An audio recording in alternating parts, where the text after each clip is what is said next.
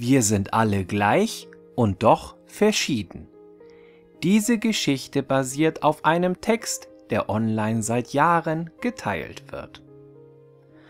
Eines sonnigen Nachmittags beschloss Frau Müller, gemeinsam mit ihrem 5-jährigen Sohn Tim einkaufen zu gehen. Die beiden fuhren mit einem prall gefüllten Einkaufswagen durch die Gänge des Supermarktes.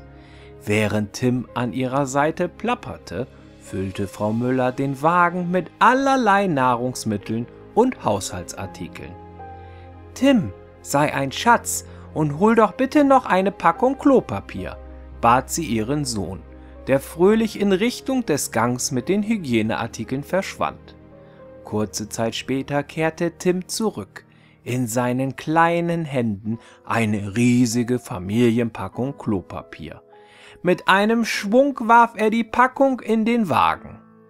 Fast wie in Zeitlupe sah Frau Müller, wie die Eierpackung in die Luft katapultiert wurde, dicht gefolgt von einer Packung Spaghetti und einer Schachtel Mini-Schokoküsse.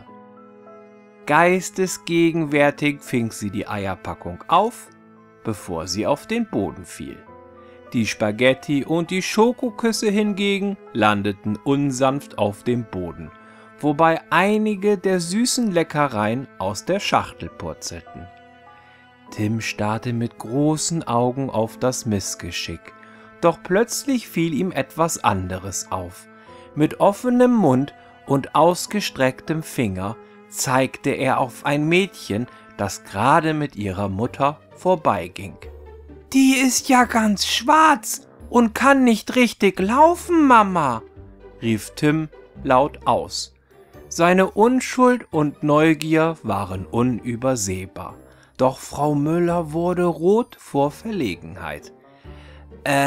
Kinder«, brachte sie nur heraus und zuckte entschuldigend mit den Schultern.